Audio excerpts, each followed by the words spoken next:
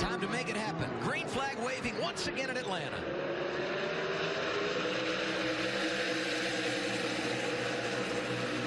There goes Reddick.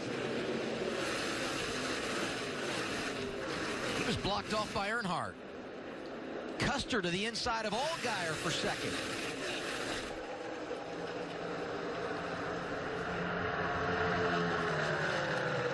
Restart violation on the 23 of John Hunter Nemechek as the leaders come back.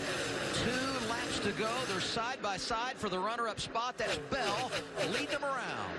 Well, we see Cole Custer working his way back up through the field. They had a problem on a pit stop earlier, and now he's finally got the track position back. So it's going to be interesting to see if he can make up a little bit of ground on Christopher Bell, because he's had a great car on the short runs.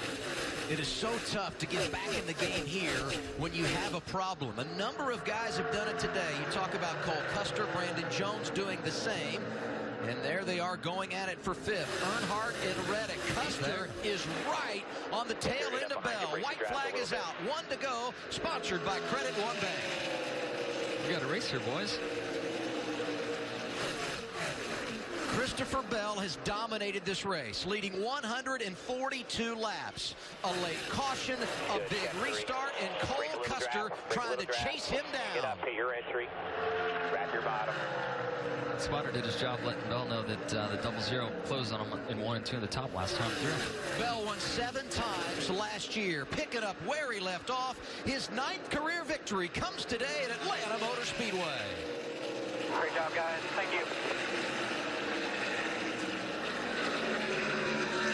And I think that's a story we're going to hear a lot this year of Christopher Bell and Cole Custer running up at the front of the pack.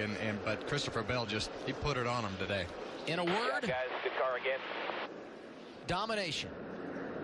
Won both stages, led 143 of 163 laps, and a great day for Joe Gibbs Racing across the board. All 3 of their cars finishing inside the top 6. Custer was 2nd, Allgaier was 3rd, Jones and Reddick complete the top 5 today. Well, just a lot of impressive runs, and obviously we talked about Christopher Bell and Cole Custer, but Justin Allgaier did a great job getting his car back in contention and gave himself a chance at the end. But the guy that sticks out in that top 6 for me is still Jeffrey Earnhardt. I think he did a great job. He just unfortunately got stuck in that outside line there on the restart. Back behind him, a couple of rookies. Justin Haley. Nice job by Noah Gragson to battle back and get a top 10 finish. I'd say your 3 probably championship favorites. Finished 1, 2, 3 in the race.